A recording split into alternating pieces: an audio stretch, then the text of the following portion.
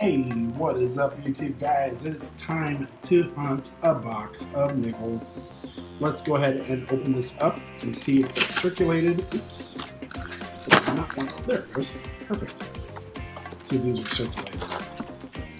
No, circulated. Please be circulated. That looks circulated to me. And it's gross. Let's look at some more. Definitely circulated. That's awesome. So let's look for some enders. I'll flip them up so we can see them.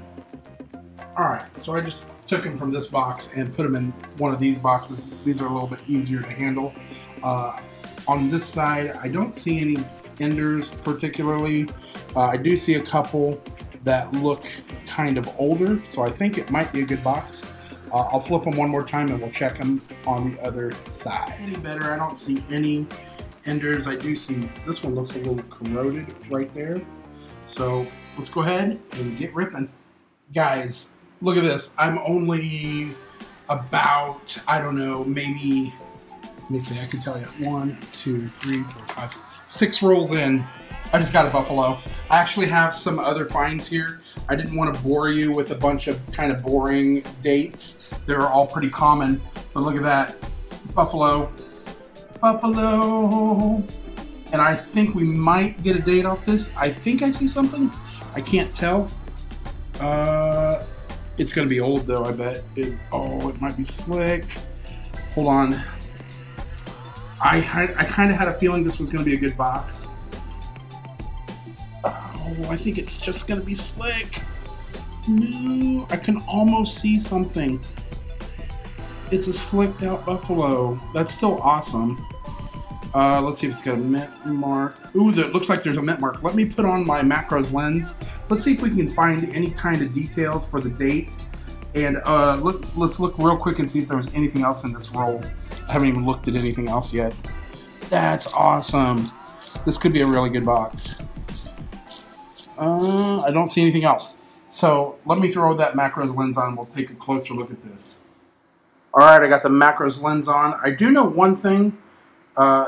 As you can see there, it is a Denver mint right there, it looks like. I think that's a D. That could possibly be an S, but that looks like a D to me. Let's take a peek around here. Pretty worn. This might be a really good candidate to use the Nicodate on. Let's see if we can get any type of... No, there is nothing there. Not anything there to get it to give us any indication of when he was made. Still very, very cool. I love getting the buffaloes, even if it's a slick. So that's awesome. You know what? I might try to get some Nicodate and see if we can date this one. This could be an early one. All right. Also, while I have the macros lens on, let's take a look at the other ones I found so far. I've got a 41. That is a filly. Then we have a 57, and that is a Denver. I'm trying to see if there's an RPM. I don't think so. The next one was a 56, and that was a Denver as well. Then we had, after that, we had a 41, and that one was a filly. Ooh, it's got a big scratch there on the Monticello building. And then the other one was a 1940. So out of 6 rolls, guys, we've already got a buffalo and all of these oldies. Let's see what that is. That's a Denver as well. So we got a lot of good stuff already. That's why I'm thinking this is going to be a good box. Hopefully this will continue. Alright guys, just a quick update. Here's the ones that we've already found. There's our buffalo and a little stack there. I've only opened a few more rolls and look what all we have. I'm going to have to start doing these live. There's a 57, 58, 47 in really nice shape. That thing looks pretty good. That's an S mint mark there too. 47 and a 57. So we're getting quite a few. Let's do the rest of these rolls live, guys. I really feel like we're going to either get another buffalo or possibly some silver. We're all over in the 40s and 30s, so let's do these live. There is a 59.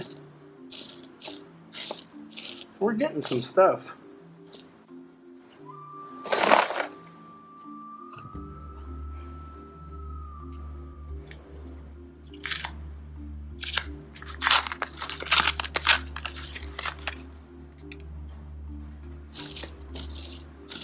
I just have a good feeling about this box. Is that 1950? I got a 1950 right here. 1950. If this is a 1950D, if that is a 1950D, guys, that would be a key date. That would be pretty amazing. Let me see if I have anything else, and then we'll check it. Ooh, we might have a key date. I've only ever found one. So let's see if we just got a 1950. Let me look at it real quick. It is definitely a 1950. If that has a D on it, we got a key date. It is a Philadelphia. All right, so it's not the key date. Oh my gosh, that was freaking me out.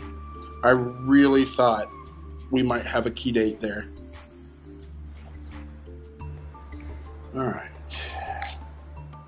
This box went south real fast.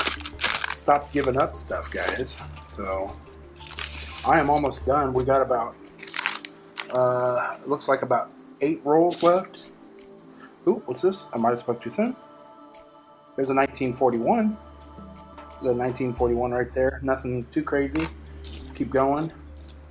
I'll show you everything at the end. What's that?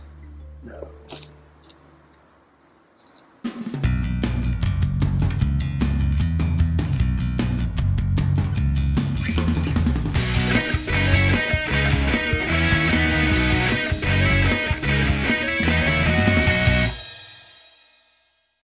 Right now, do it. 1, 2, 3, 4, 5. So this 5 more after this one. I really thought we were going to get some good stuff. Oh, what's that? No. 88. Looked 1.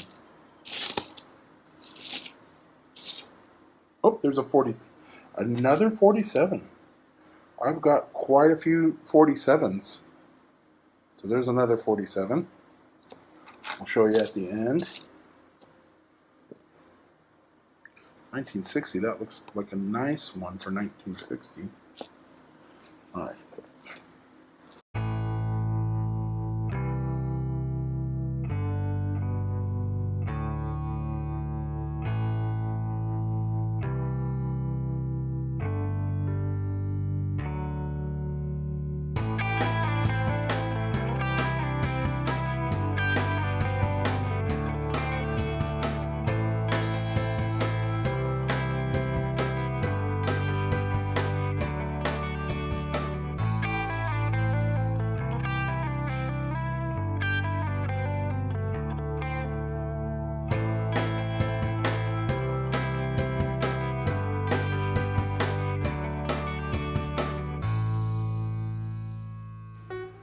Alright guys, here it is. Look at all those. We got a lot out of this box. These are all 1940s.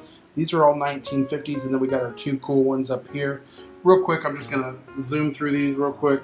You can kind of see what they are. There's a 41, 41. They're not in any particular order. 1940s there.